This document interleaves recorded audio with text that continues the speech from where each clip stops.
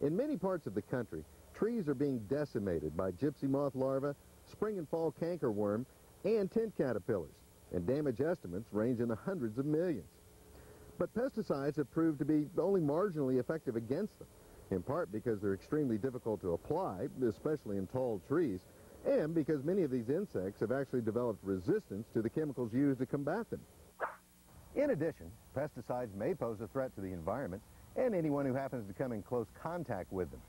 But barriers, which actually prevent the critters from crawling up the tree in the first place, have proven to be very effective, and most are simple to install. What's more, they're non-toxic.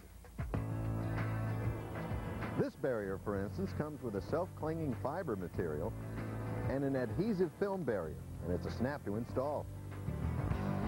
All you do is wrap the fiber material around the trunk of the tree at chest height and cut it to length, gently pushing it into any deep crevices formed by the tree's bark. Then measure the circumference of the fiber barrier and cut the film barrier to that length, plus 3 inches for overlap. Over the fiber barrier, you then apply the adhesive film barrier, pressing on it gently as you go to compress the fiber barrier. The film barrier traps climbing and crawling insects as they try to make their way up the tree and stops them in their tracks.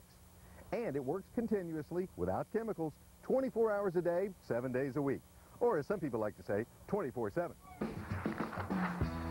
And when it's done its job, you simply remove it and apply another one.